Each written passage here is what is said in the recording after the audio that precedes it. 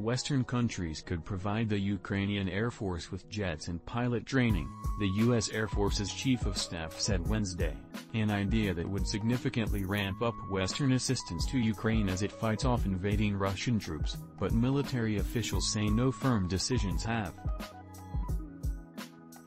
The United States has ramped up its military support to Ukraine in recent months, as Russian troops slowly gain ground in eastern Ukraine's Donbas region.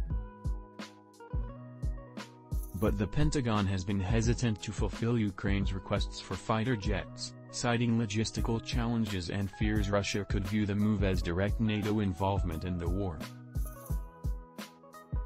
Poland suggested a three-country deal in March. The Polish military would give Ukraine some of its Soviet-era MiG-29 jets, a model also flown by the Ukrainian Air Force, and the United States would repay Poland with used American-made aircraft.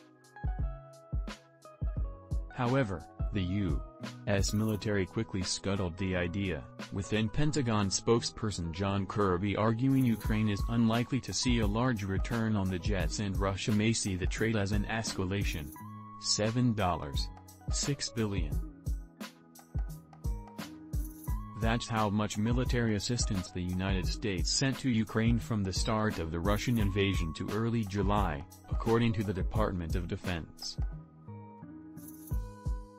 This aid includes thousands of anti-tank and anti-aircraft systems, hundreds of Switchblade drones, several Russian-made helicopters and HIMARS precision-guided rocket systems.